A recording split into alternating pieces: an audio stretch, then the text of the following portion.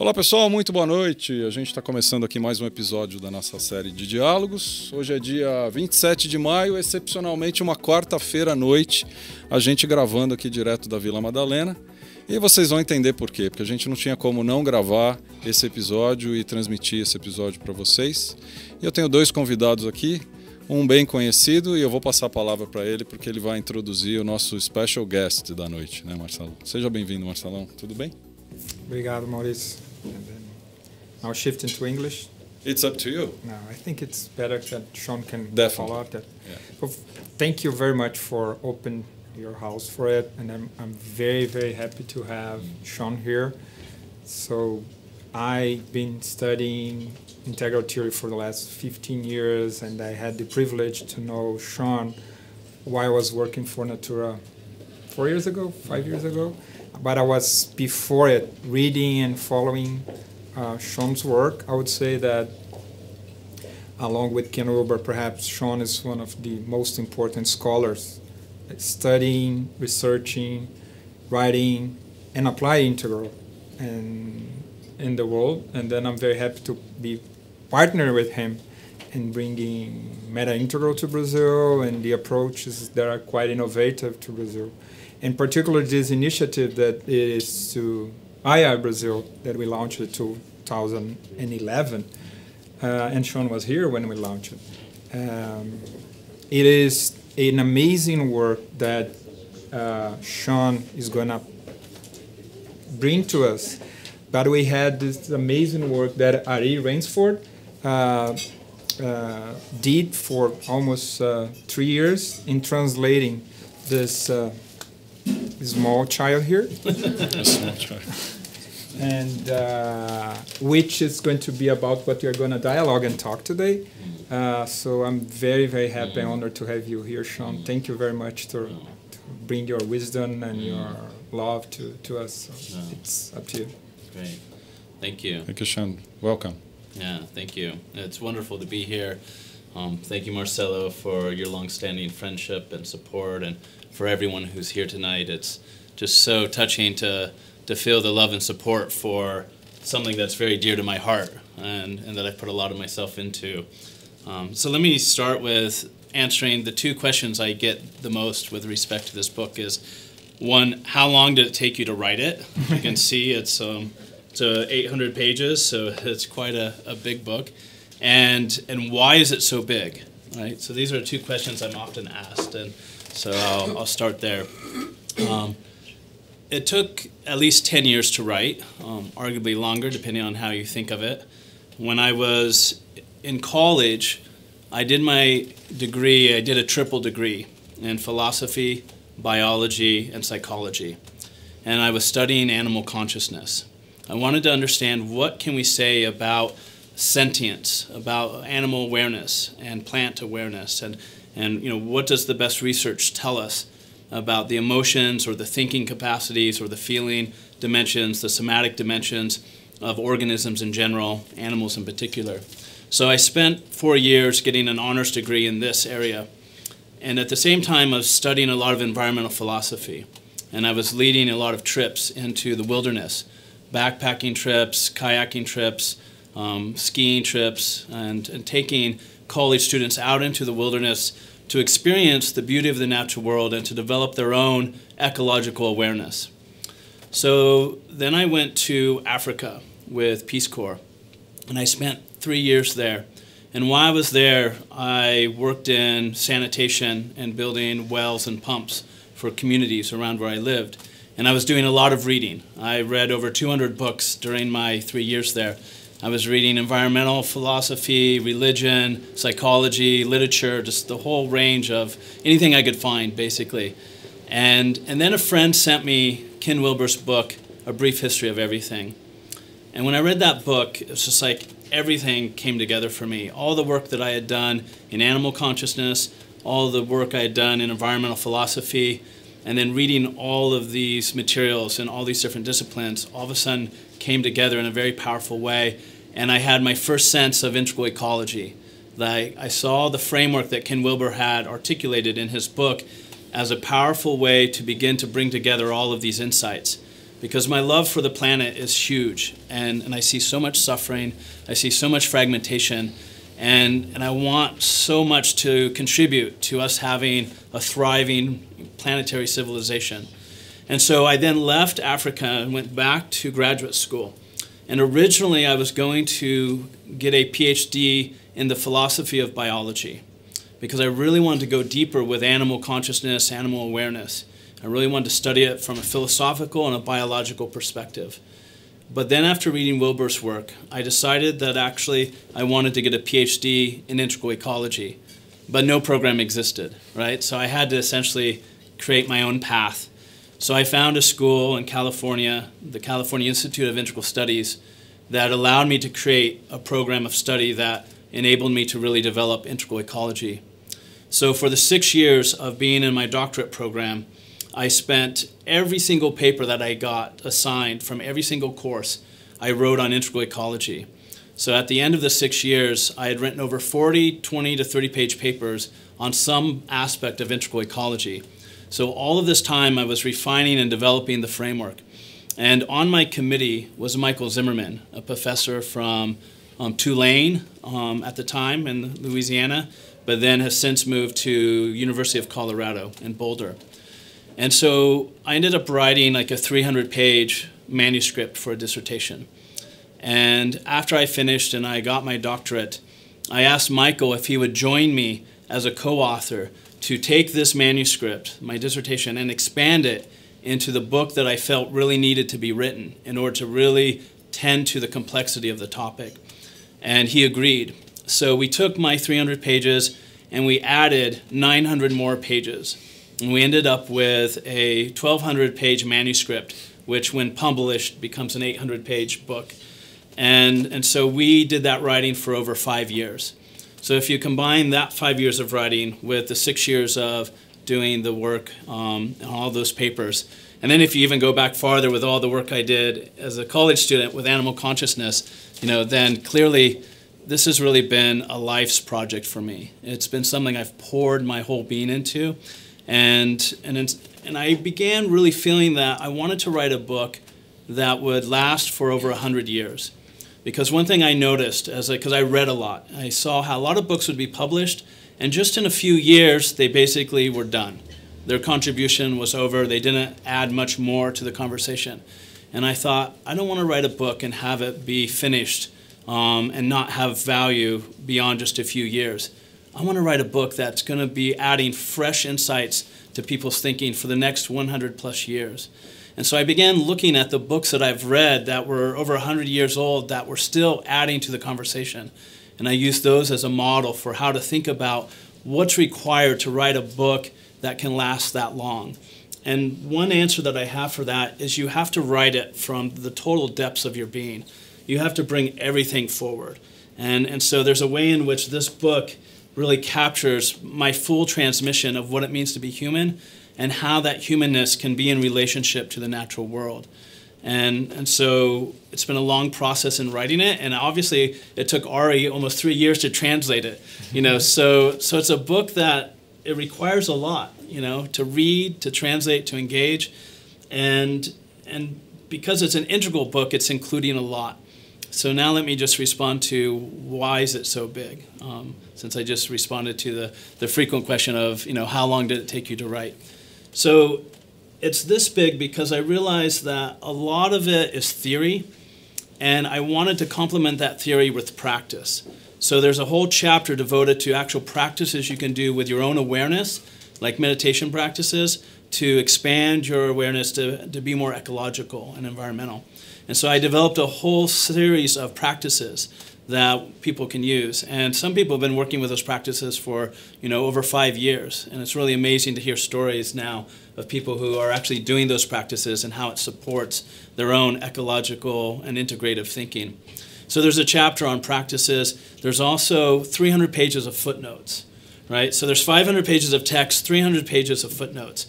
And in a way, the book really lies in the footnotes, which is a style that Ken Wilber himself has.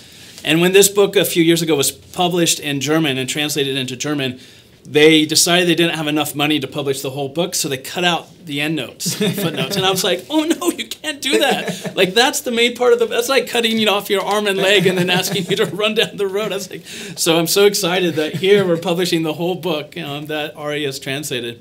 So there's 300 pages of really in-depth notes that go into citations and all the research and to really support the material that I'm building in the main body of the text. And then there's an appendix that's like 30 pages long that lists out a small paragraph for each of the 200 perspectives that I identified as being important perspectives that we should include in our response to the natural world. And one way to think of this is, given the biodiversity that we have on the planet, it's no wonder that we would have just as much diversity when it comes to how we think about the natural world and the different schools of ecology that have developed to understand that complexity. Right? And so then the main body of the work, and I'll just mention this briefly and then we can open it up to engagement, is Michael and I present a framework, which I call the who, how, what framework. So there's the who times the how times the what.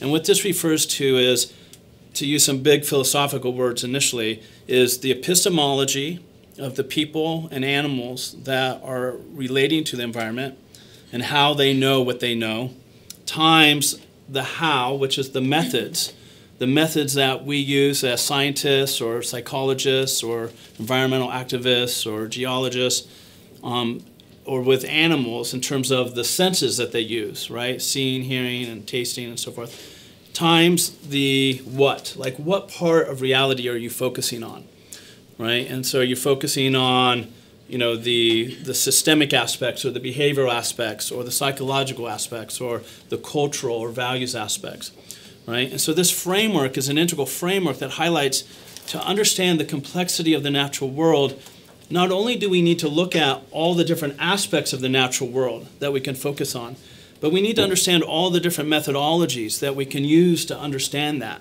And then we also need to understand who's looking, right? Who is the person that's picking up the methodology to understand the natural world, right? And so this formula helps us understand why there are so many different perspectives, why there's over 200. Because some of them focus on the looker, some focus on the mode of looking, and some focus on what's being looked at, right? So an integral formula includes all three and understands the relationship between them. And how to really solve our environmental issues, we need to take into account all three. If you just look at climate change, there's so many different aspects of climate change we can examine from the what perspective, right? But then there's tons of methodologies. There's dozens and dozens of methodologies that reveal different aspects of those natural phenomena. And then you have all the scientists and the politicians and the environmentalists and the average person with their values and their worldviews and how they relate to climate change. So the fact that climate change is a topic we can't really agree on, at least in the States. We have a hard time agreeing on it. But there's a lot of debate, even for the people who agree that it's happening. There's debate over the methodologies we should be using or how we should understand the values related to it. So unless you're bringing in all three of those elements, I would argue you have something less than an integral approach, and your effort probably will not be as successful. And so for me, a successful approach begins by recognizing these three dimensions, bringing in psychology and values and worldviews, spirituality and religion, bringing in an understanding of all the different methodologies that we can use. And not just the typical scientific methodologies, but dialogical methodologies, spiritual methodologies, relational methodologies, and then all the complexity of what we can focus on. So let me stop there and open it up to engagement and see where we go tonight. Great. Where to go tonight? Well, we have a gente tem como eu falei no começo, um público ótimo. Então, quem quiser fazer perguntas ou observações, faça. Mas eu vou fazer a primeira pergunta. Tá? Porque eu que tenho o dedo aqui no botão de edição. Sou dono da bola. So, Sean, once you've published the book, what kind of people you've attracted by integral ecology? What kind of people? I think it's a so broad, issues that I'm curious about what kind of people have looked for you and for the theory in the book. Yeah, great question. You know, in the book, I actually didn't mention, but there's 3 chapters that are case studies by other people. And one of them is by Brian Tissett, who uses the integral ecology framework to look at the issue of fisheries in Hawaii, right? So the tropical fish that live on the reefs. And one of the challenges he faces there is the native Hawaiians have certain rights to the reefs that have been negotiated with the state. And so they approach the natural world in a particular way and want a certain kind of use. Then you have the aquarium fisheries that are wanting to come in and capture the fish and then send them to aquariums across the world. And then you have the tourists who are coming in and they want to go snorkeling and go see the beautiful fish underwater in the reefs. So you have these 3 very different stakeholders: the native Hawaiians, the aquarium fishery industry, and the tourists. And there was a lot of conflict over how to work with the natural resource of the reefs and work with the fish, and whether it should be a tourist thing or it should be captured or should be left alone according to the native Hawaiians, and in some cases used for food. And so he used an integral approach to navigate that complexity and to come to agreements and understandings between those different groups of people. Right? Gail Hachachka, who's also featured in the book, she's in the book and then also since then has been doing a lot of work in Latin America and El Salvador and other countries, mostly in Central America, I believe, but also in Peru. And she uses an integral approach in those contexts, often drawing on the ecological frameworks and aspects that are outlined in the book. She looks at first-person methodologies, second-person methodologies, and third-person methodologies. And what that means is she uses a number of different methodologies, some that focus on the objective aspects of the situation, some that focus on the intersubjective or community or relational aspects, and then some that focus on the subjective or the psychological or the interior or emotional aspects. So she goes into communities and works with the communities with these different methodologies to understand how to work towards, creating, environmental policy, ordinances, working with the women and how they are using natural resources, working with the men and how they're working with the natural resources. And then, so there's been a wide range. Those are just 2 kind of quick examples. But there are politicians, there are environmentalists, there's a lot of psychologists. It's starting to make more inroads into corporate business context. There's a guy, Steve Shine, who just finished his Ph.D. at Fielding University, which is in the U.S. in Santa Barbara. And he has been developing a way of assessing the levels of consciousness in terms of ecological awareness, and then working with corporate executives and Fortune 500 companies to get them to think more about how they can bring integral ecology and ecological awareness into the sustainability initiatives that they're doing right now, right? And also, recently the Pope, our beautiful Pope Francis, has announced that he's going to release a statement on climate change, I believe in July. And it's very rare, like popes haven't typically, taken a position on the environment. So that in itself is quite noteworthy. But what's even more interesting to me is he's calling his approach integral ecology, right? And I thought, really? Holy smokes. So it's like, is he talking about this or is he talking about something else? And so it doesn't seem like he's referencing the book, but I have been able to read a few articles that outline the principles that he's identified, and all of them match beautifully with the spirit and the impulse of this book. So while it's a different integral ecology, it's in the same tradition as what we're doing here. And actually this, comes out of a tradition that is informed by 2 streams of Catholic thinking, right? Because there were 2 groups that began using integral ecology in 1995, right? So the first use of integral ecology was Leonardo Boff, who I believe is Brazilian, yeah? Yeah. And so he wrote a book, Cry the Earth, Cry the Poor. And in that book, he talks about integral ecology, and then he also does in a few other publications. And then Thomas Berry, who was a Catholic priest and an eco-theologian who passed away a few years ago, his book, The Dream of the Earth, uses the phrase integral and ecology over 100 times in his book. So to me, it's very exciting to think that the Pope might be tapping into those traditions of thinking and be putting forward a framework that has a lot of resonance with this. And part of where it resonates is he's highlighting the importance of bringing in the psychology and the spirituality and the whole human being and the development of the human being, that needs to be brought forward in the context of our response to the environment. The last example I'll give to your question is Michael Zimmerman, my colleague and co-author. He's teamed up with another integral pioneer named Steve McIntosh, who's done a lot of work around integral politics. I put them in touch with the Nature Conservancy, which is one of the clients that MedIntegral Associates has in the U.S. And the Nature Conservancy is arguably the largest NGO on the planet. Right? I think they actually are, depending on how you look at it. And so Michael and Steve are flying out to Washington, D.C., I think in the next week or two, to meet with one of the head people at the Nature Conservancy to talk about an integral approach to their climate change initiative and how they can reframe the narrative that they've been using for climate change more along the lines of what's presented here.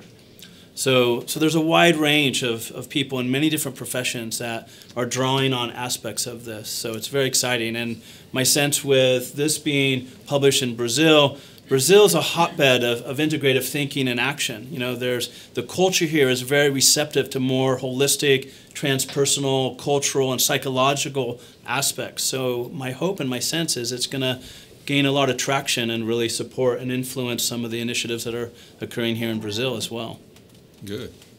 It's important to say that Sean was mentioning the book. Let me show the book here.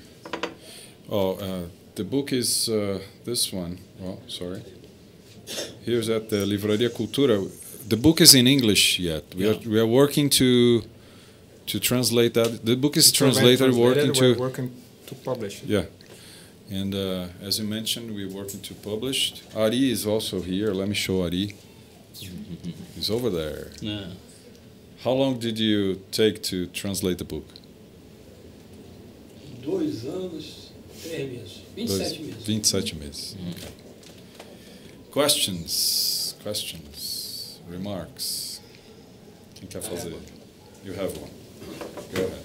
Sean, you talk about the Pope, and when the first time I saw the book and we started to talk about it, I said, hey, ecology, integral ecology, this is related with St. Francis, because St. Francis was like Right.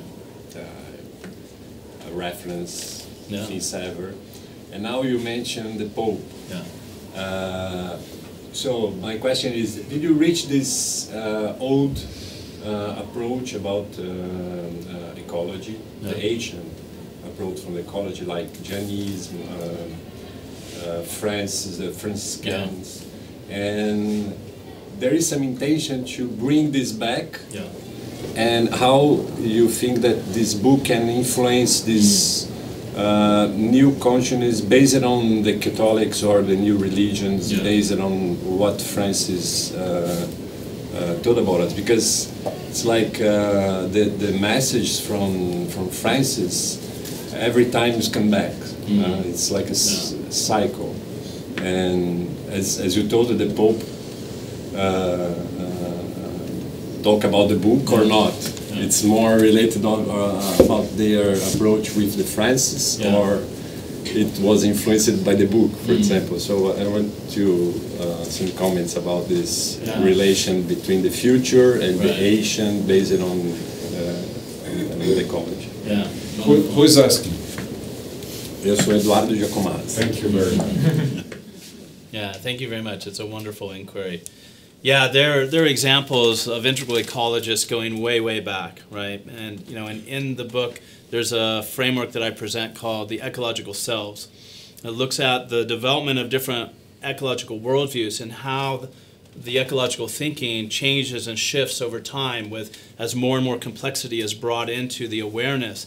And so there's names like the eco-warrior, the eco-strategist, and one of them is the eco-sage. And St. Francis is an example of an eco-sage, right? Someone who's really unified their awareness with the natural world, right? And so, and you know, there are a lot of our religious leaders and even the shamans and many of, you know, the individuals throughout history have had elements of this, right? And so it is important to reach back and connect with those traditions and those individuals and bring them forward, and to show how, part of what's happening here is what's been happening for a long, long time.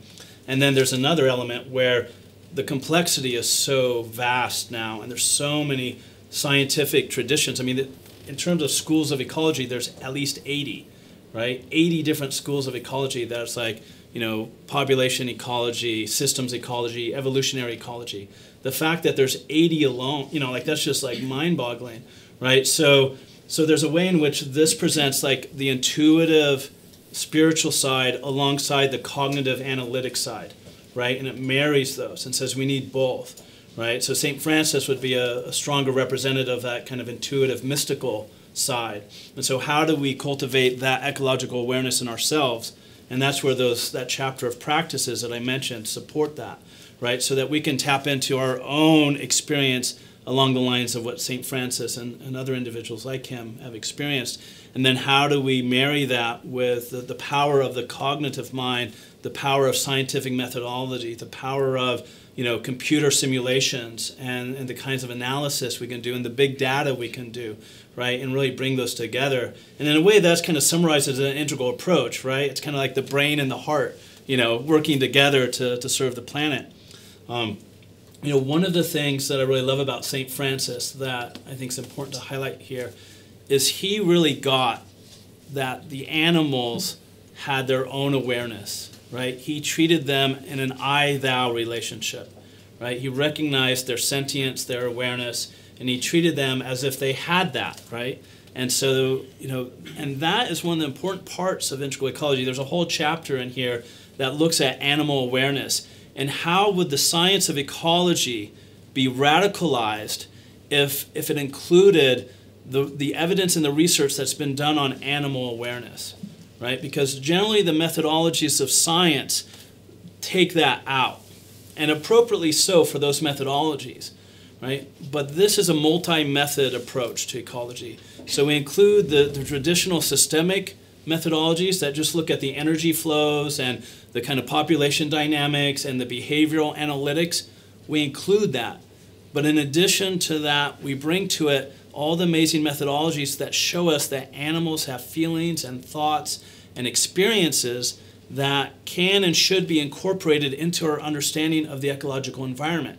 There's some amazing research happening in Yellowstone that looks at the role that fear has with elk in relationship to wolves that are hunting the elk, right? So they're analyzing the dynamics of how fear is experienced and communicated across populations of elk and how that plays into the predator-prey dynamic. So there's some very innovative ways to bring emotions into ecology and to understand the emotional dimension of animals and how the emotions of the wolves and the emotions of the elk are interacting, right? And so I think there's some profound ways that we actually can bridge this and bring it into the science of ecology and really shift how we do and practice ecology by recognizing that animals are sentient, and with that sentient comes certain qualities of experience that are worth taking into account and understanding better.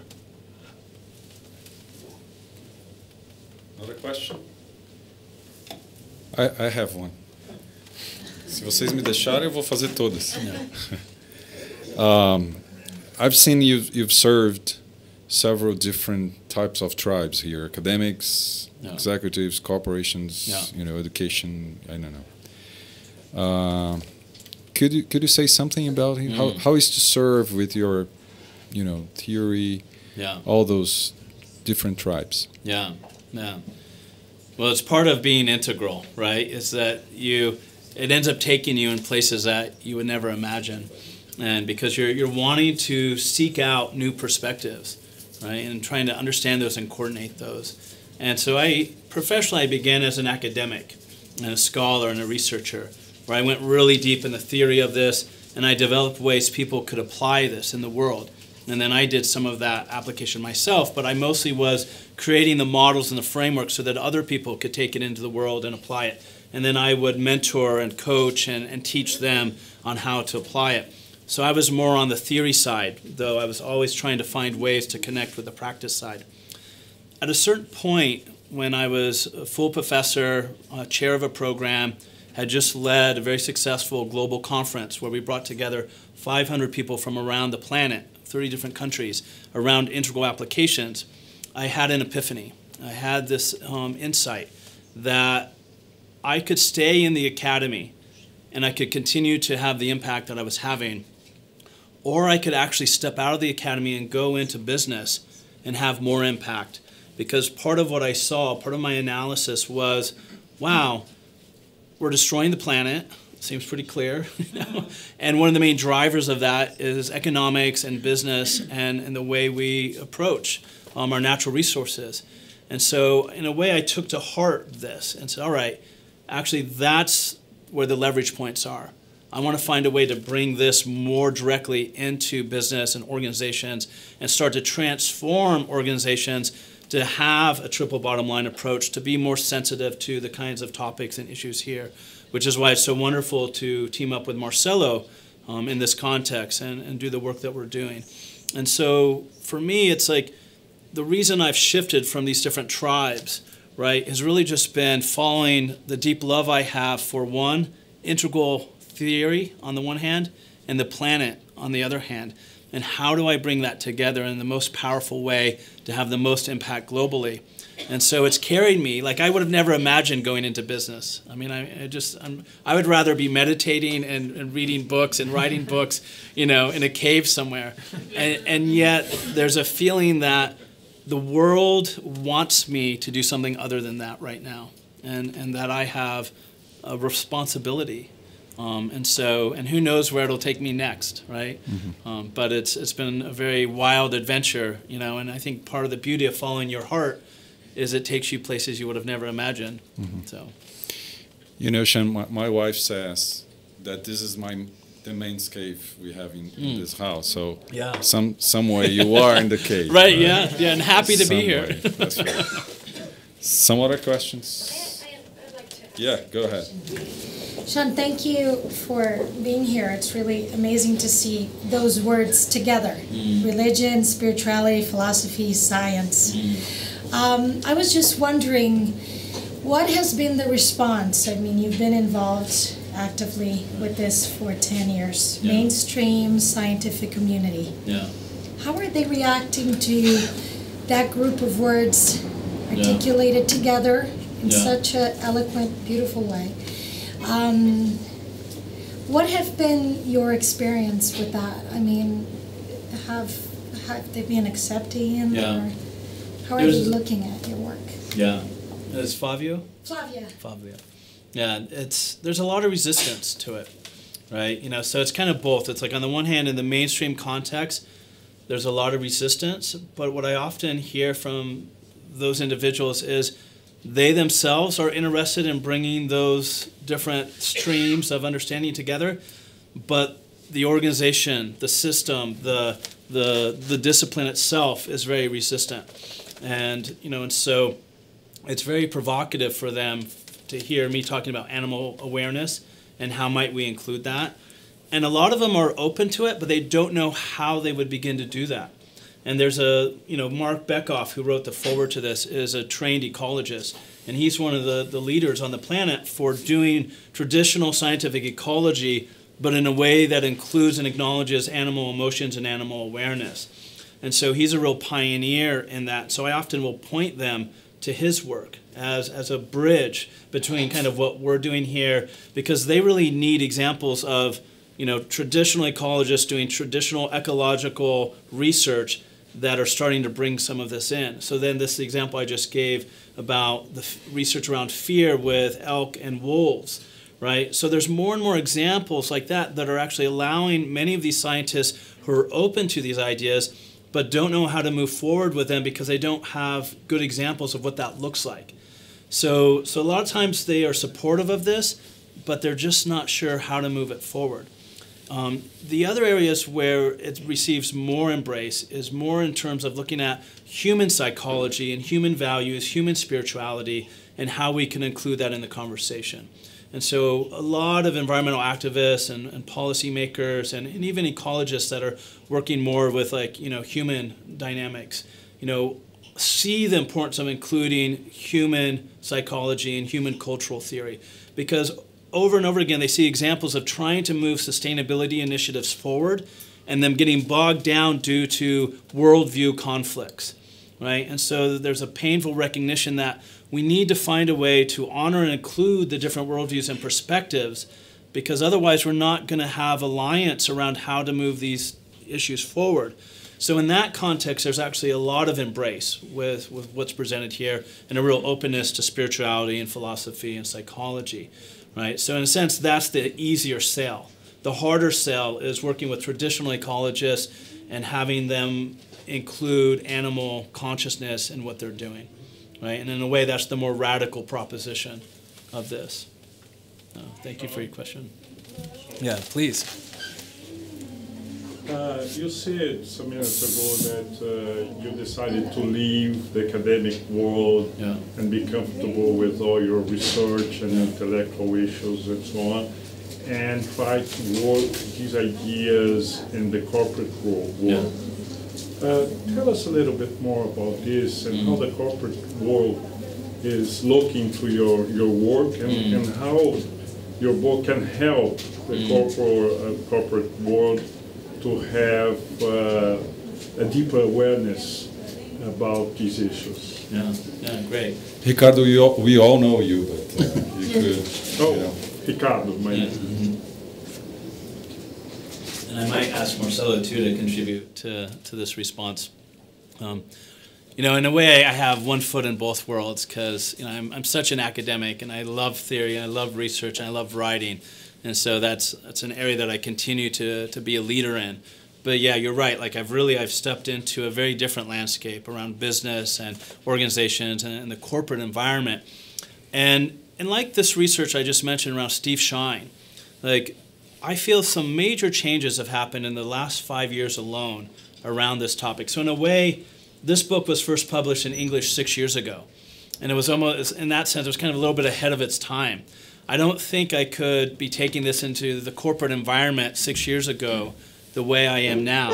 And so the fact that Steve Shine has been interviewing all these corporate executives in the C-suite about sustainability and their ecological self and using the framework of integral ecology to expose them to a wider range of ideas, to me is a really interesting signal that things are shifting in a pretty dramatic way, at least in some sections of business. The movement of conscious capitalism, social impact, social entrepreneurship, the effort to create hybrid organizations between for-profit and non-profit. There's a lot of creative entrepreneurship that's happening out there. And so they're coming up with new and creative ways to respond to our current situation and address the ways in which business as usual is not working, right? And so the complexity that we're facing in terms of the business landscape, in terms of globally, in terms of the markets, in terms of the environment, sustainability is now a household name, right? And so there's a way in which sustainability has been greenwashed. It's been hijacked in a sense by corporate interests, which is both a blessing and a curse, right? Because it then gives us a doorway in to an extent, because on paper at least they're committed to having, a sustainability initiative as part of their corporate agenda. And yet part of what's happening with those organizations, those companies, is they've committed in various degrees to including the natural world in what they're doing, and yet it's so complex they don't know how to move that forward. And so the integral framework here gives them a way of doing that. And so part of what we do with leaders in this space is work with them around complexity, how integrative thinking and action can support them to navigate the complexity, and how they can integrate planetary issues and concerns with their corporate interests, that it's not an either or, right? That we really support them in their kind of more traditional economic activities and organizational goals, but we show through an integral approach how we can situate that in a larger container, right? And so that's where a lot of the kind of rewiring and the shifting of the mental models is helping to operationalize the triple bottom line. And also most organizational challenges, in my experience, are usually related to psychological dynamics or cultural dynamics. And so again, they often don't have a viable way of kind of working with those realities and integrating them into the more behavioral and systemic aspects of their work. So the more we're able to work with them to include psychological and cultural aspects, it really creates an opening for us to begin introducing some of the concepts and ideas and frameworks associated with integral ecology and how they can include that in what they're doing in a way that doesn't ask them to leave some of their really important aspects at the door. So Marcelo, what else would you add? I'm just adding that actually sustainability is it's been around for 20 years, I would say. And then what I see now that's opening the doors to talk more in depth about it, it is I recently been involved with two initiatives that I see gaining more momentum in the organization. One is around purpose and meaning. So quite a lot of companies is integrating and bringing meaning and purpose to companies, which is a way to talk about spirituality without connecting spirituality to religion. So it's about what is the higher meaning of enterprise and how we can connect it. And also, it's being kind of overwhelming, a little bit kind of wash, but mindfulness. More and more companies is bringing mindfulness to the work environment. I would say that along with some other aspects, I see the same what happened with sustainability 20 years ago, even before the world was used. There is something going on right now in organizations, creating this momentum to companies addressing their challenges, because they are all, they are not doing it because they like or because they are nice, but just because they are struggling and they are facing real big challenges. And I would say that all those elements emerging are creating the doors for bringing those perspectives into the work environment. Yeah, just one little comment. One of the things I point out here is that for something to be sustainable, the more of reality you include, the more sustainable it's going to be. And so the more you include psychological and cultural aspects, as well as behavioral and systemic, it's going to be more sustainable. And so you can use the focus on sustainability as a way of saying, if you want it to be more sustainable, you have to include more of reality. And these frameworks give you a way to do that.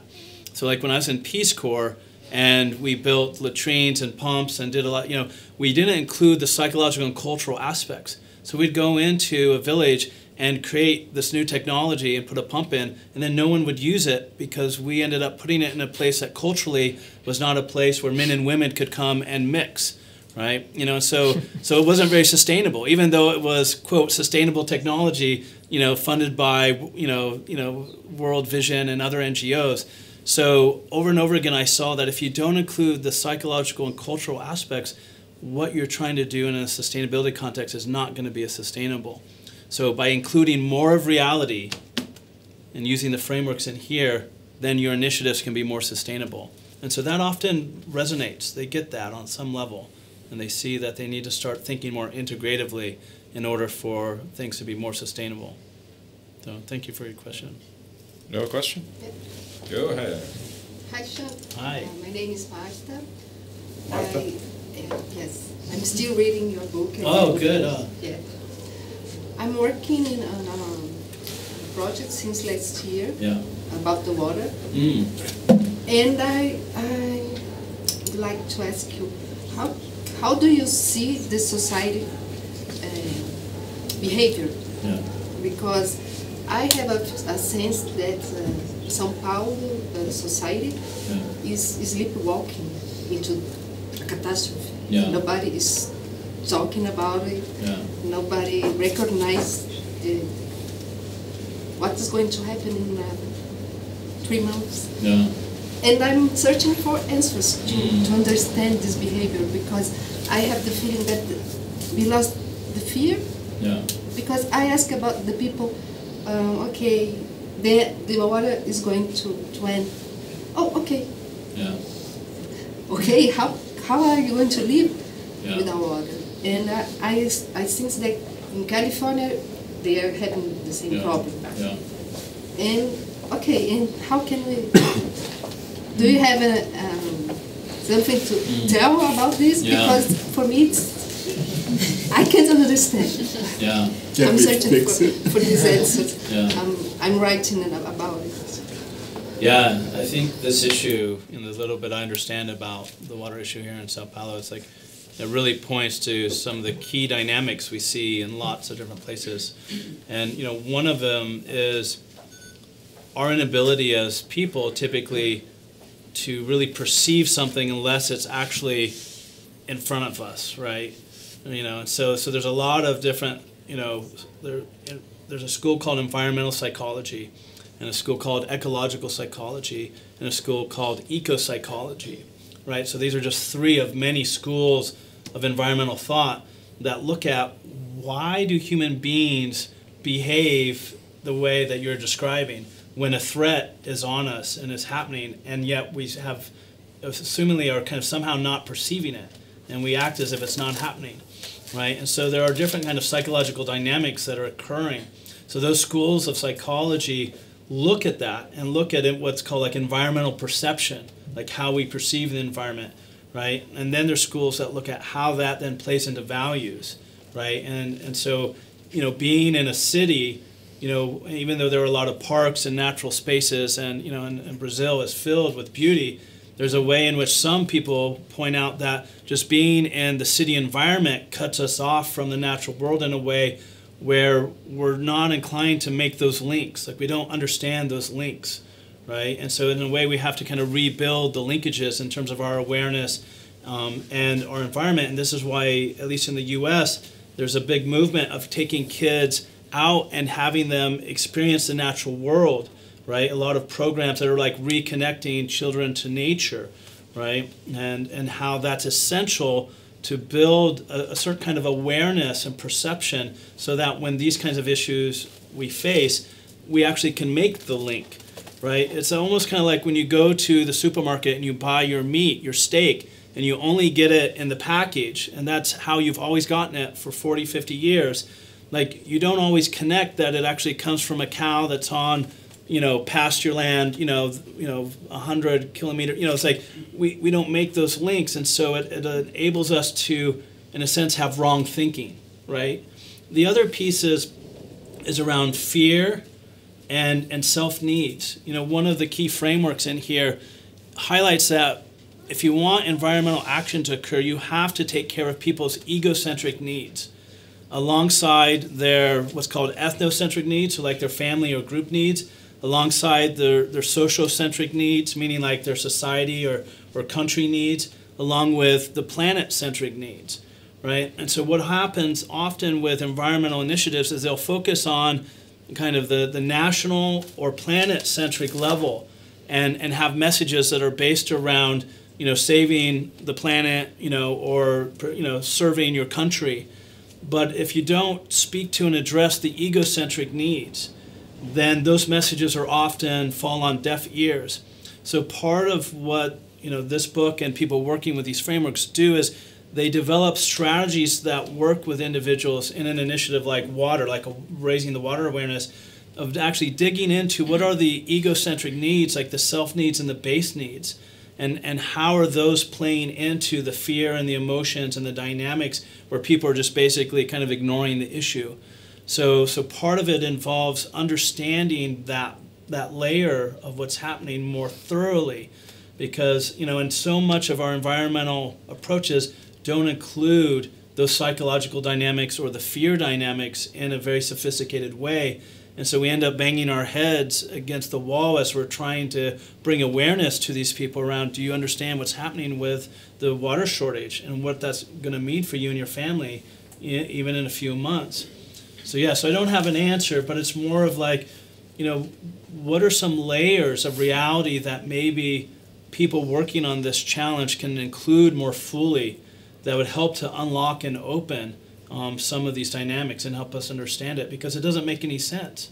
Why would people not be responding to this situation? Because the implications of it are extreme. Like even in California, there are people saying that in 50 years, over half of the population in California will have to move. I mean, that's just, it's hard to imagine, but, a lot of people who are pretty smart are saying that. So it seems that it's a possibility. But and it can be in 3 months. Yeah, I know. You can have São Paulo going out. Yeah, I know. Millions of people. And part of it is, I think we've been so inundated with environmental catastrophe that there's a way in which, even though it's 3 months, it's like it might as well be 3 years. You know, it's like there's a way in which we've kind of been desensitized to environmental fallout, right? And so in a way, some people argue that until we actually experience some of that and resensitize ourselves, that it's going to be hard to get people's attention. But yeah, it's an unbelievable situation, and my heart goes out to you and everyone who's, you know, trying to shift that and create some opportunities where Sao Paulo is impacted the way it could be. We have some people with us on the internet. Can I give the voice for them? Rosa Alegria is here. He's saying that he met you in San Francisco at Kennedy College. Oh yeah. She's saying it's a privilege to hear you again. And Christina has a question for you. How integral ecology can be presented at formal education process at schools for young children or another programs? Yeah. And there's actually a number of people who are doing work in this area, because many of the ideas and frameworks here work really well with youth and environmental literacy programs and environmental education programs. And so, you know, in the chapter that has the practices, for instance, some of those practices can be used with children, right? And so, you know, I think the simple way is to create curriculum where you take children out and they learn about the behavioral, the systemic, the psychological, and the cultural aspects of a situation, right? So you could have children that break into teams, right, depending on their age, where they take a single topic, you know, like, you know, the water issue in Sao Paulo, and they study it for a couple of weeks from each perspective, either in different teams or maybe as a class they go through and study it. So they look at the behavioral dynamics that are contributing to this. Then the next week, you know, they study the systemic aspects, you know, the policies, the laws, the ordinances, the way the water system is, you know, spread out across the city, you know, and then they spend a week looking at the cultural dynamics, and then they spend a week looking at the psychological dynamics, right? So there's a lot of, I think, really easy ways to bring this into, you know, an educational context. And, you know, if she emails me, you know, I can try and connect her with some of the people who are doing this kind of work. Great. Great. Questões?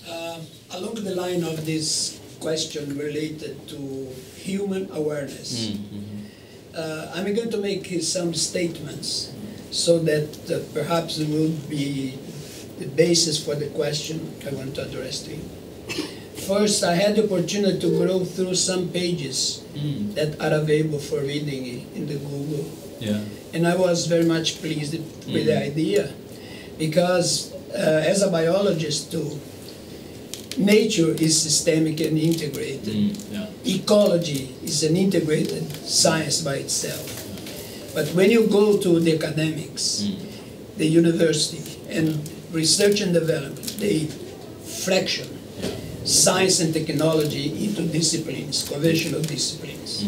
Then a person that studies animal ecology, they do animal ecology by itself, plant ecology by itself. Even the ecologists, they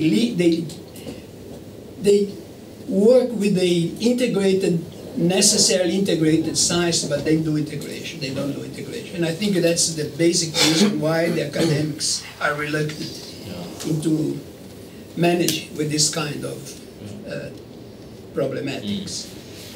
The second statement is that when you read about how to sensitize people for sustainability, not for sustainability as a general purpose, but sustainability as a way of staying here as a human species, of staying here for as long as possible in this practical way of life. There are people who says, don't frighten people, because if they are frightened, they say, okay, since there is no solution, what can I do? I will continue doing the way I do. Right. Others say, tell people the beautiness of the planet, Right. all the good things, only the good things that perhaps will motivate them to change their behavior. So we have this division. Mm-hmm. Now, I will go back for a lecture that I had 62 years ago. A German zoologist in a lecture made the following statement. And I'm making this because I've been looking for this kind of explanation, and I never found it. He mentioned a property of the animals that he called extraterritorial, causal extraterritorial behavior. And it translated this thing. When you hurt an animal, the animal perhaps does not know where the problem came from, but the first thing that he tried to do is to get away of that place because he feels that there is a danger. Something is putting his life in danger. And I was hoping that the humans would have this property too. Because if we are able to feel a pressing problem and we are being hurt even in a slightest way, and we feel that a danger is coming, we should move outside of this situation. And that would be a strategy for telling people, Right. be aware of the water problem, be aware of pollution, be aware of economics mistakes, be aware of corruption, be aware of political mistakes. Do you have any comments? Do you tackle these things in your book? Because it's a conjunction of psychological, religious, political awareness related to the environment. Yeah, it's a very interesting series of statements, and so I'll respond, and then you can let me know if it touches into the areas that you're wanting to explore. So yeah, there are the environmental pessimists, on the one hand, and environmental optimists on the one hand, and so there are very different sense of the strategies in terms of communication that we might use to initiate, the kind of changes and behaviors that we realize are necessary. And so I think there is something to be said about, communicating the dire situation that we're in to people as a way of getting their attention and, inspiring a change in attitude and action. And yet at the same time, a lot of the sociological research shows us, though I don't presume that this is the only thing, but I think it's an interesting insight, that when people are feeling the pain in an environmental sense, that they tend to be more conservative in their behaviors and actions, right? And so this goes against what a lot of people say, that once we start feeling the pain, then that'll be a catalyst to a whole new level of kind of, sustainable action, right? And so it's kind of like it's got to get worse before it gets better. I think there's truth to that. But at the same time, some of the research shows that when it gets worse, people contract and they become more conservative. They focus more on their own egocentric needs and their survival needs, and then making that big leap becomes even harder to do.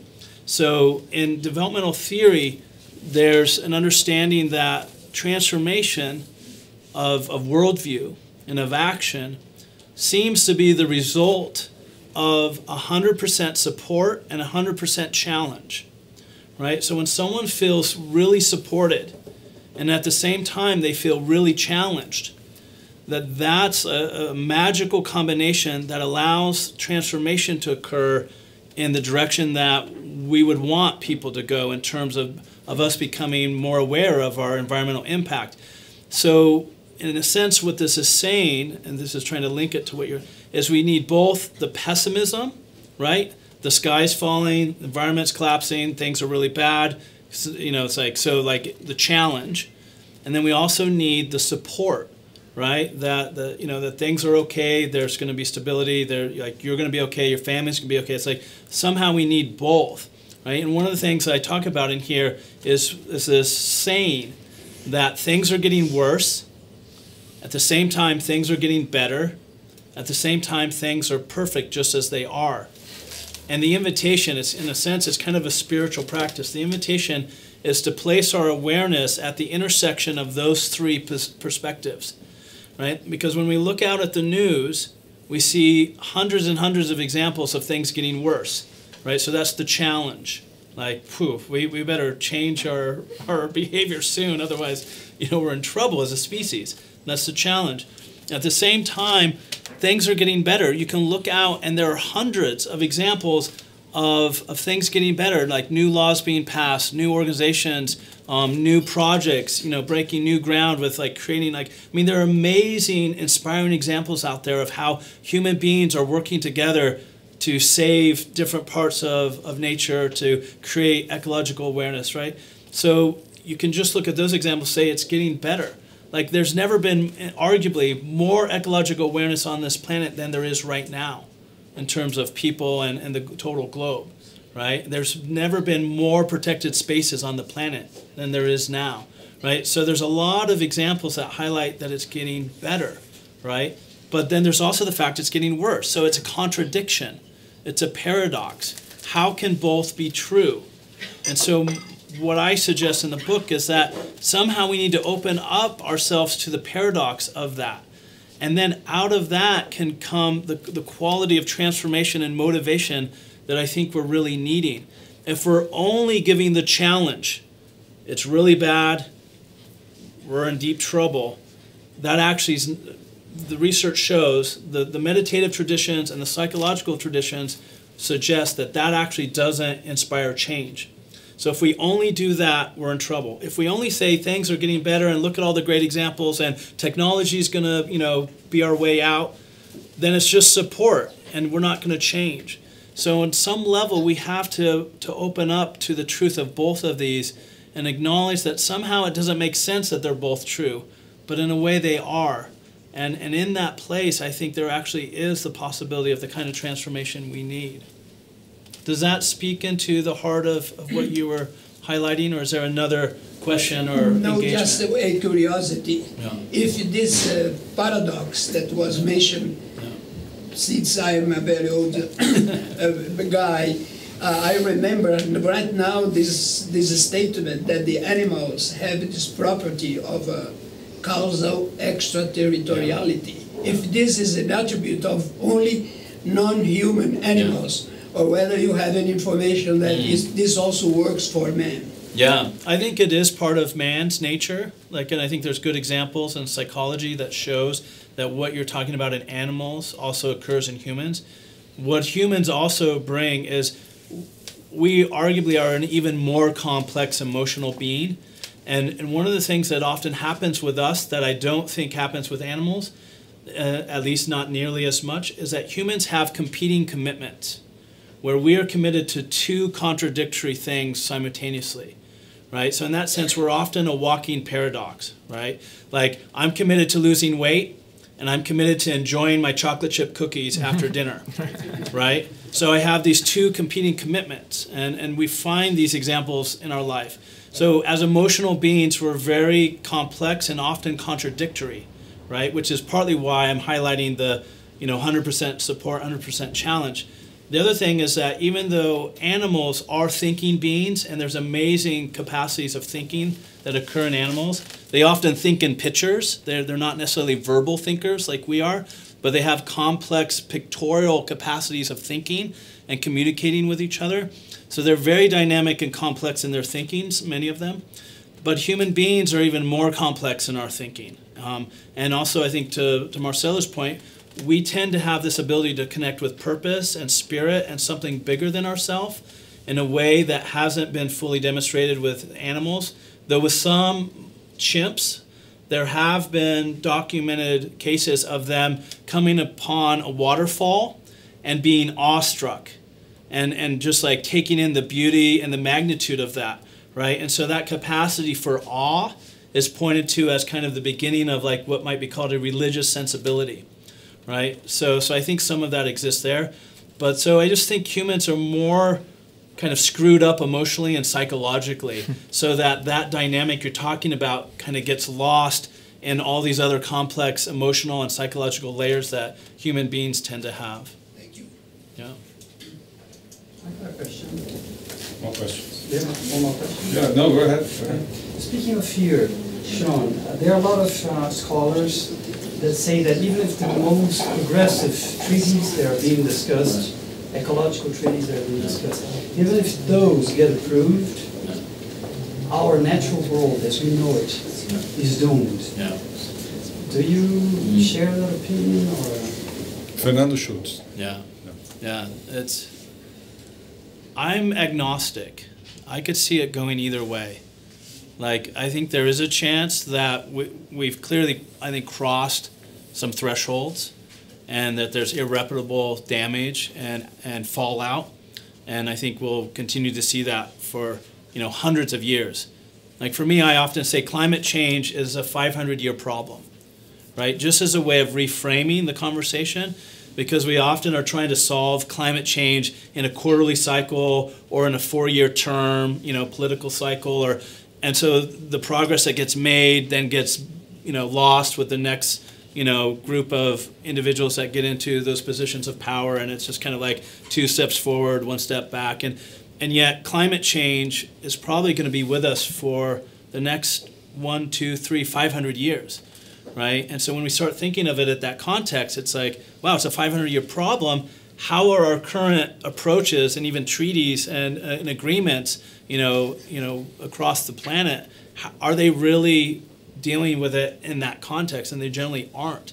So I think there is a real mismatch between even our best agreements that are emerging between governments and the full scope of the problem. On the other hand, I think people are amazingly creative.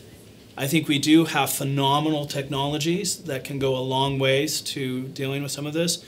And I find nature to be extremely creative, right? So there is something about the creativity in the natural world, the creativity in the human species, that while not fully mitigating some of the thresholds we've crossed and some of the damage that is forthcoming almost regardless of what we do from this point forward, I think that creativity, the more we tap into it and bring it in service of what's unfolding and shifting our behaviors and our culture and our mental models and mindsets, I think can go a long ways to addressing and dealing with some of what's coming down the pipe.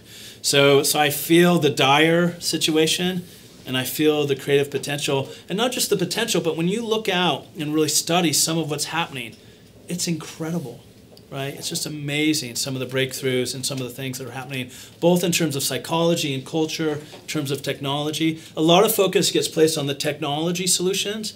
I'm not just talking about that. I'm talking about the cultural creativity, the psychological creativity, the spiritual creativity that is being expressed throughout the planet in a lot of different ways. So I feel we're kind of in this moment of like, wow, it could really go either way. So let's get our shit together so we can go in the right direction. So thanks. More questions? Yeah, Jose.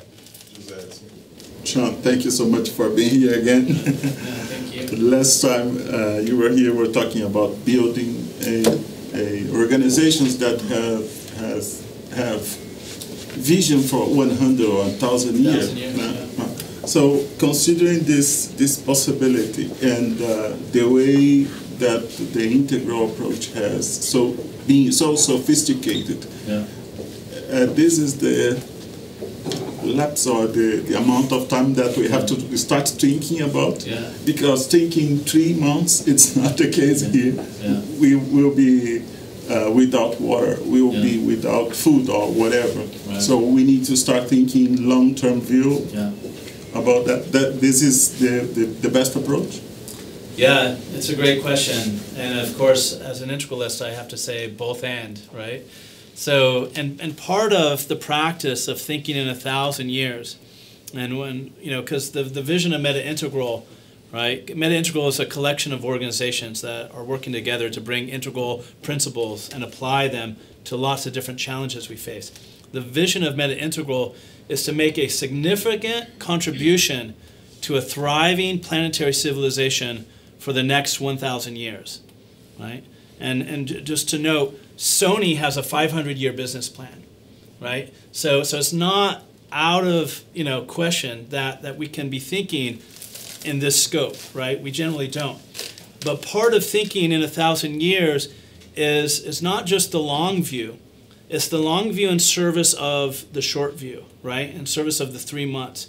Because it's like, how do we need to show up and respond to the situation right now, in the next 3 months, the next year, that's informed by a 1,000-year view, but uses that to make us more present and more aware of the urgency of what needs to happen now, right? So it's both a long view, but it's a long view around being fully present to what's unfolding right now, and then situating that urgent responsiveness with respect to the 3 months, right, in that time frame, and then also situating that in the long view. So again, it's a paradox, right? Because if we just focus on the 3 months and not thinking about the next 10, 100, 1,000 years, then something's lost.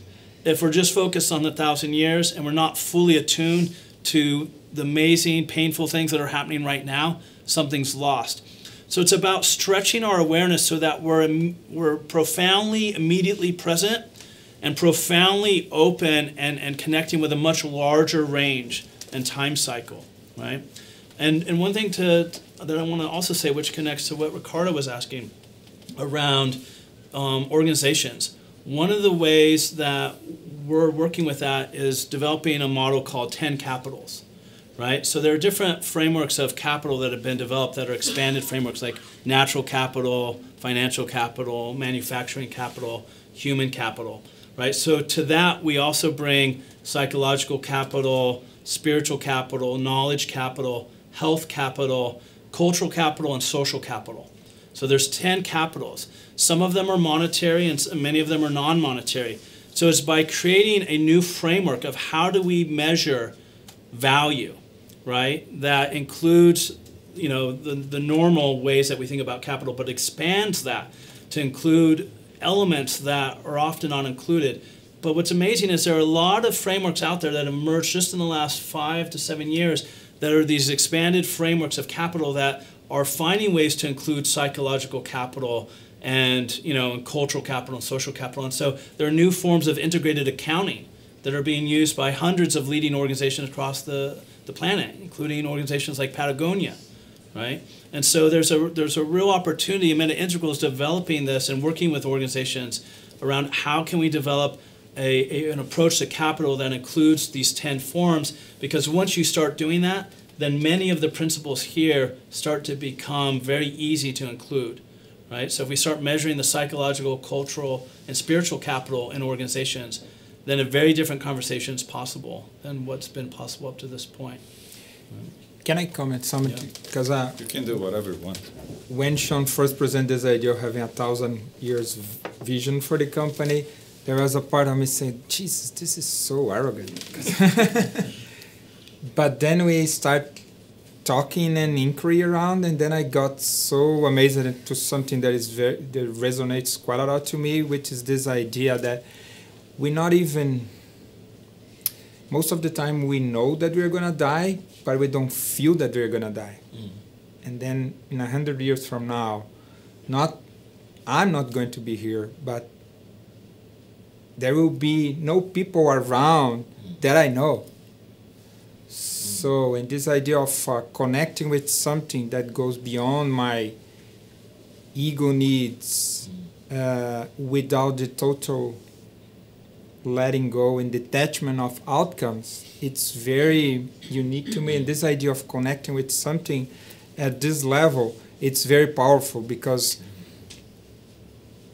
more often than not, I feel people in this sustainability world trying to save the world with a very childish and immature approach.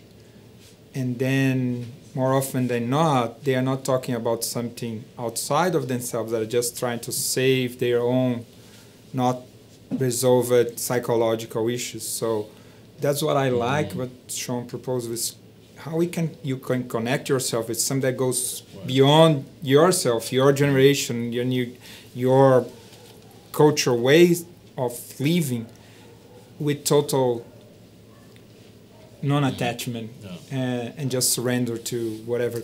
Because when I think we're talking a lot about ambiguity and paradox. That's very much the current reality and how we deal with the current realities. I mean, there are no fucking answer out there.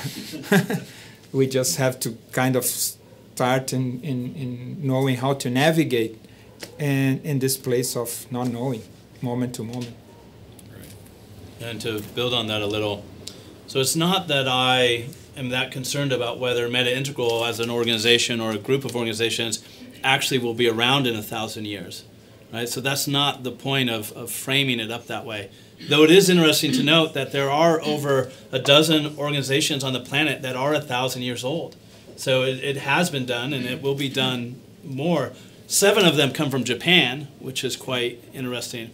But so it's less about whether Meta-Integral actually exists in 1,000 years, and it's more about for however long Meta-Integral is around, whether it's 20 years or 100 years or whatever, that every day we want to show up connected to the orientation that we want to act as if we're going to be around for 1,000 years. And how does that change what we do and our approach to working with organizations, our approach to team building, our approach to being in relationship to this planet? How does that change when we hold that bigger vision? Because it does open you up into something much larger than yourself, and we want to bring that forward day to day in what we do.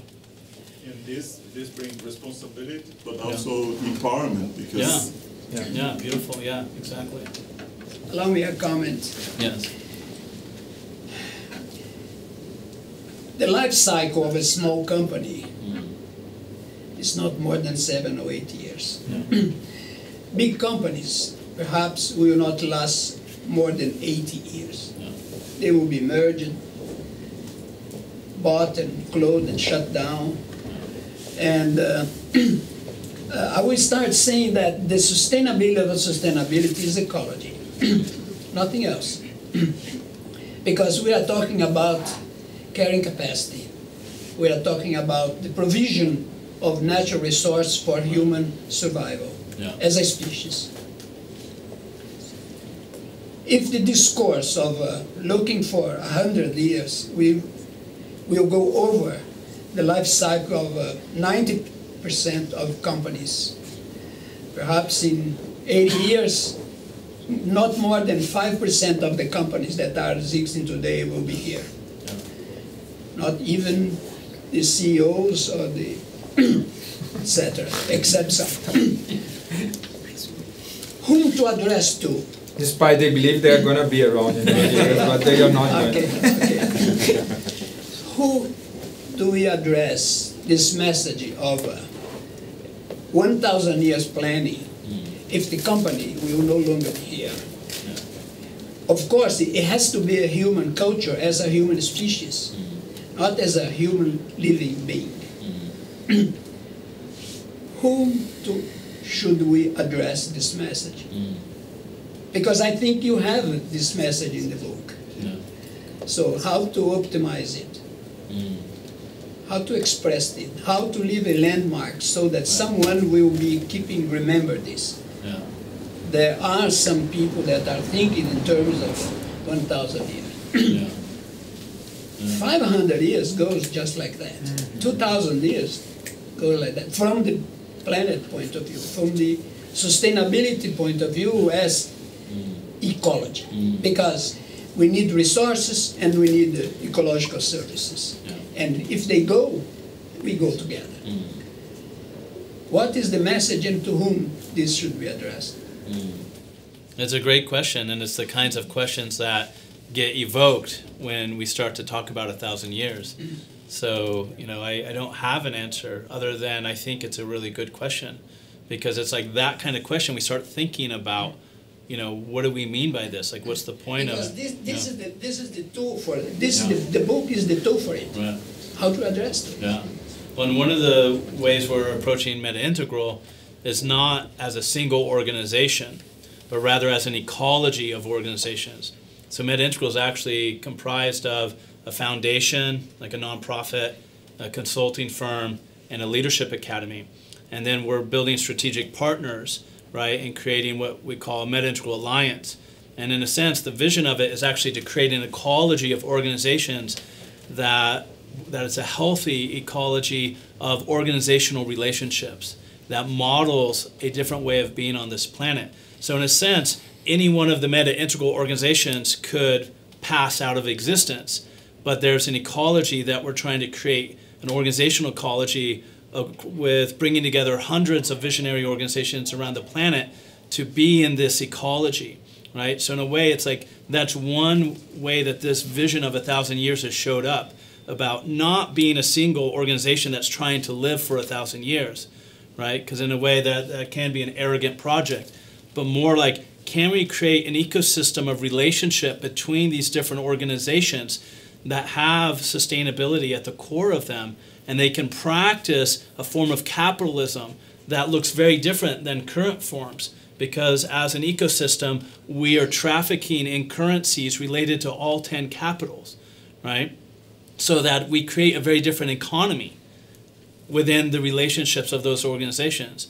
So that in this sense, Meta-Integral is wanting to create a new kind of economy that's much more, ecological in its orientation, and is including all the different forms of capital that aren't currently included in our current version of economy, right? Because in a way, it gets back to what I was saying, like, if we want to be sustainable, we have to include more of reality. So if we want to be sustainable in an economic sense, we have to include psychological capital, we have to include health capital, we have to include social capital. If we're not including those in our economy, then our economy actually doesn't match our ecology, right? So I think for me, who do we address? We address anyone who will listen and be inspired and called to reconsidering the mental models that we have around business as usual, and what are the creative new configurations and new relationships that we can create that enable a more sustainability, a more sustainable way of being on this planet. And while you're talking about it, there is a very interesting story about a almost 700 years old organization, which are the Jesuits. And then there are two very interesting stories about the longevity, because the Jesuits, they kind of localized their value proposition to the world. And then there was a very interesting story about when they first went to India. So there were Christians that went before the Jesuits to India. They have Mass, and they have people that follow the Christian traditions, but because the Mass were in Latin. And then the first Jesuits start talking with the people from India, and they didn't know who Christ was, because there was... and then they realized that they have to kind of localize, they have to kind of adapt in a way that... they have to bring the message in the local language. And there's this amazing, beautiful way of the Jesuits do their own inquiry, that every day before they start the day, they have a series of questions and answers that if I would live my day as Christ today, how would I behave, and what kind of actions I would take along the day. And before bed, they answered the same questions, and they went to the day with a very high bar. So based on all the behaviors I had during the day in relationship with Christ, how I perform. And always it's a it's a very, and then it's very interesting because it's a kind of practice that is rooted in a 700-year organization. It's very interesting. We will continue this dialogue here, but I have to end the broadcast and close this episode. So we mentioned the Pope, the Jesuits, But I want you to mention something about the Meta-Integral Institute. Can you say something? What are you doing in Brazil right now? Yeah, Sean is here this week to launch Meta-Integral Brazil, and then tomorrow we're going to have an event it's going to be a breakfast for some people here we're going to be part of, people from human resources, from different companies, and from sustainability world, and from some areas of innovation, where we are going to present Meta-Integral, present Sean, and offer a little bit of experience around everything that Sean said. So our approach to create an agile and transformative organization is how you create context of flourish potential of the individuals, that creating resilient and healthy communities and relationships change the systems they work. So tomorrow we're going to offer a little bit of it. And also we are going to bring to Brazil a very unique program that we're going to launch on Friday, which is a certification in consulting and integral consulting and facilitation. That's going to be a 1.5 year program that what we've learned that good facilitation and consultants are not those who has quite a lot of methodologies and try to impose methodology into the environments they enter, but it's more how they show up and they embody characteristics, and then they have this capacity and boldness to step into a void of a space in a group and co-create with this group transformation. It's going to be I think it's the unique in Brazil, and I don't know in the world if there are some more out there with this approach. There is kind of 60% around personal transformation, very deep personal, spiritual, psychological, somatic transformation, 20% around consulting and facilitation skills, and 20% around bringing content, methodology, and technology around it. So that's great. Very good. Yeah. So that's the reason why this guy is here. It's not only the book, right? No. Okay. There's a lot of good reasons to come there to Brazil. There are many reasons to come. Many. And you are very welcome, and I want to thank you for being here with us in this man's cave. Yeah, thank you. It's really delightful. Thank you. Obrigado, Marcelo. De novo, né? Obrigado você por abrir espaço, por abrir sua casa, sempre muito generoso, muito legal. Obrigado mesmo. Eu vou encerrar o episódio aqui, vocês que estão aí vão ficar com inveja, porque a turma que está aqui vai continuar não só conversando com o Chan, mas também comendo aqui na Vila Madalena, certo? E à noite aqui na Vila é uma criança. Eu queria só recomendar me veio aqui o episódio que a gente gravou com o Ari e com a Lilian. O Ari e a Lilian estão aqui, ó. Eu botei até eles na câmera aqui, ó. Eles estão aqui, ó, quietinhos aqui. Essa dupla é incrível aqui. O professor Purtado apareceu bastante. Apareceu também, né? Ele tá aqui. Fez também os comentários dele brilhantemente, como sempre. Incríveis pessoas aqui hoje no nosso espaço. Quer falar do livro? Vou fazer a propaganda então faça já. Eu acho que tem uma coisa super legal. Um dos projetos do Instituto Integral Brasil é fundiar a impressão desse livro que o Ari traduziu. E então, você que está olhando, você olha para o site da onde, Isabela?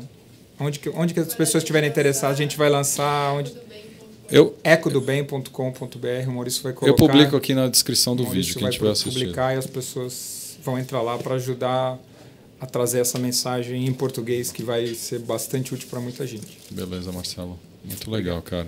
E eu queria lembrar desse episódio que a Lilian e o Ari gravaram, porque é um episódio muito legal, porque eles fizeram uma análise do contexto do Brasil sobre os olhos da ecologia integral. E está publicado aqui na série. Foi o último episódio que a gente gravou e ele foi parece que foi uma cereja de bolo aí, no fechamento, acho que do ano passado. Então está aqui, está na nossa playlist, chama Ecologia Integral com a Ari e com a Lilian, e dá para entender um pouco mais a fundo do que a gente está falando aqui. Queria agradecer a vocês todos que estão aqui. A gente continua aqui, tá certo? Continuamos aqui. Eu só vou fechar o episódio. Eu agradeço que vocês estiveram ao vivo conosco. A gente se vê no próximo encontro. Um grande beijo para todos.